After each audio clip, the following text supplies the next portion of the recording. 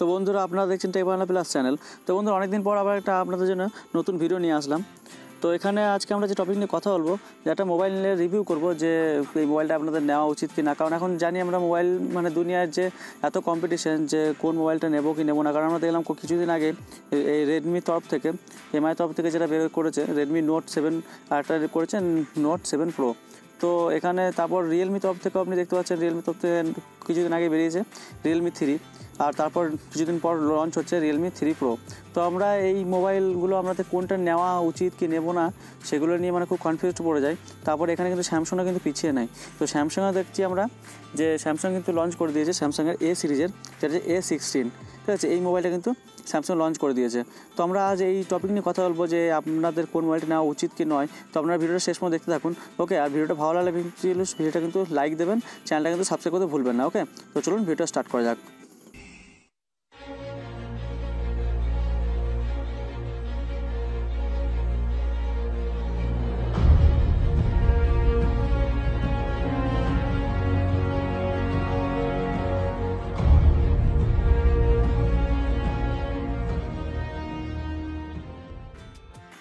তো এখানে আমরা যে টপিকটা নিয়ে কথা বলবো সেটা হচ্ছে স্যামসাং A60। এই মোবাইলটা রিভিউ করবো, এই মোবাইলটা কী কী আছে সেটা আপনাদেরকে জানাবো। তো এখানে আমরা প্রথমে বলি ডিজাইন আর কোয়ালিটি। তো এখানে স্যামসাং A60 এই মোবাইলটা কিন্তু স্যামসাং করেছে A50 মতনই, টোটালি মোটামুটি কিছুটা ওই রকমই করা হয়েছে। ডিজাইন দেখতে গেলে A50 মতনই। তো এখানে কিছু চেঞ্জ হয়েছে, যেটা ডিসপ্লে এখানে কিন্তু একটু বড় হয়েছে। যেটা ছিল স্যামসাং A50-তে সেটা ছিল কি স্যামসাংয়ের 6.4 ইঞ্চিস, আর এখানে করা হয়েছে 6.7 ইঞ্চিস, ঠিক আছে, ডিসপ্লে করা হয়েছে। আর তার সঙ্গে দেওয়া হয়েছে অ্যামোলেড প্যানেল, আর যেটাকে তার সঙ্গে যেটা এক্সট্রা দেওয়া হয়েছে এটা ইউনচ, যেটাকে আমরা ওয়াটার নচও বলে থাকি, ঠিক আছে। তো এগুলো আমরা কিন্তু দেখছি ওই যেমন করা হয়েছিল স্যামসাংয়ের A50-তে, সেই A60-টা ঠিক সেম সেই রকমই দেওয়া হয়েছে। আর এখানে যদি ক্যামেরা কথা বলি, ক্যামেরা কিন্তু আমরা দেখতে পাচ্ছেন ট্রিপল রেয়ার ক্যামেরায় দেওয়া হয়েছে, কিন্তু এখানে একটু চেঞ্জ করা হয়েছে। যেখানে আছে ক্যামেরাগুলো দেওয়া হয়েছে, প্রথম যে ফার্স্ট ক্যামেরা সেটা দেওয়া হয়েছে 35 মেগাপিক্সেল, তারপর হচ্ছে 8 মেগাপিক্সেল, তারপর আছে 5 মেগাপিক্সেল। মানে এই তিনটে ক্যামেরা কিন্তু 3 রকম কোয়ালিটি করা হয়েছে, ওকে। আর এখানে যদি কথা বলি সেলফি ক্যামেরা মানে ফ্রন্ট ক্যামেরা, এখানে ফ্রন্ট ক্যামেরা কিন্তু আমরা দেখতে পাচ্ছি 32 মেগাপিক্সেল কিন্তু ক্যামেরা এখানে করা হয়েছে। আর এখানে স্যামসাংয়ের ডিসপ্লে আর স্যামসাংয়ের কিন্তু ক্যামেরা এর কোনো তুলনা হয় না। কারণ আমরা জানি ডিসপ্লে কিন্তু যেমন অ্যামোলেড প্যানেল যেটা দেওয়া হয়েছে, আমরা ডিসপ্লে মানে খুবই পরিষ্কার ডিসপ্লে হয়, কালার কম্বিনেশন খুবই সুন্দর দেখতে পাবেন আপনি, ঠিক আছে। এটা বেশিরভাগই স্যামসাংয়ে আমরা দেখতে পাচ্ছি, স্যামসাং ফোনে দেখতে পাই, ওকে। আর এখানে কিন্তু দেখতে পাচ্ছি যে বেজেল কিন্তু নেই, একদম কিন্তু টোটালটা ডিসপ্লে দেখতে পাচ্ছি, ওভারভিউ মানে ফুল ডিসপ্লে, ওকে। আর এখানে স্যামসাংয়ের এলইডি ফ্ল্যাশ দেওয়া হয়েছে পেছনে। আর বাকি ডিটেলসগুলো আপনাদেরকে বলে দিই এক এক করে। তো এখানে যদি আমরা কথা বলি যে র্যাম ভেরিয়েন্ট, তো র্যাম এখানে কিন্তু 6GB আর 8GB কিন্তু এই দুটো ভেরিয়েন্ট কিন্তু আমরা র্যাম পেয়ে যাচ্ছি, ওকে। আর এখানে ব্যাটারি যদি বলতে, ব্যাটারি কিন্তু অনেক বড় ব্যাটারি দেওয়া হয়েছে, যেটা আছে 4500 mAh কিন্তু ব্যাটারি এখানে পেয়ে যাচ্ছে, মানে অনেক বড় ব্যাটারি। আর সেলফি ক্যামেরা তো আমি বলেই দিলাম যে সেলফি ক্যামেরা আপনি 32 মেগাপিক্সেল ক্যামেরা পেয়ে যাচ্ছেন। আর এখানে ট্রিপল রেয়ার ক্যামেরা যেটা হচ্ছে 35, 5 আর 8 কিন্তু মেগাপিক্সেল কিন্তু পাওয়া যাচ্ছে, ঠিক আছে। আর এখানে সিকিউরিটির জন্য কিন্তু ইন ডিসপ্লে ফিঙ্গারপ্রিন্ট আর কিন্তু ফেস আনলক আমরা পেয়ে যাচ্ছি এই মোবাইলে, ঠিক আছে। আর এখানে পাওয়ার বাটন আর যেমন হয় পাওয়ার বাটন, ভলিউম বাটন সব কিছু দেওয়া আছে, এখানে দেখানো হয়েছে, ঠিক আছে, ভালোভাবে আপনাদেরকে বোঝার জন্য।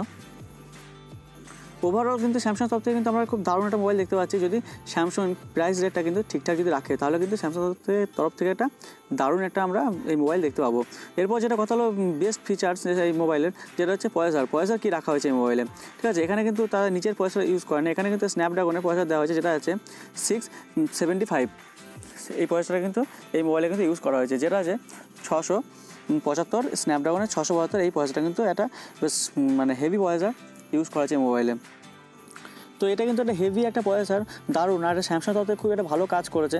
এখানে আপনি এই প্রসেসর দিয়ে আপনি ধরুন এখন দারুণ মানে যতই হেভি গেমিং করতে পারেন, বা আপনি ধরুন এডিটিং করবেন মোবাইলে, বা যতই আপনি এই মোবাইলে চাপ দিন না কেন, মানে সব কিন্তু লোড নিতে পারবে, ঠিক আছে। এখন ধরুন আপনি এখন যা পপুলার এখন গেম বেরিয়ে, যেমন পাবজি, ধরুন পাবজি মোবাইলে কিন্তু এই মোবাইলে কিন্তু খুব সুন্দর চলবে পাবজি গেমিং, ঠিক আছে, ভালো আপনি কিন্তু এই গেমিং করতে পারেন এই মোবাইলটাতে।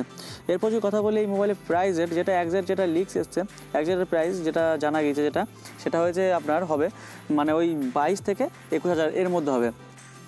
আর এই মোবাইলের লঞ্চিং ডেট যেটা লিক্সের অ্যাকর্ডিং যেটা এসছে, সেটা হচ্ছে এই মোবাইলের লঞ্চিং ডেট যেটা হবে সেটা হচ্ছে 19শে এপ্রিল, এর মধ্যে কিন্তু এই মোবাইলটা লঞ্চ হবে, ওকে।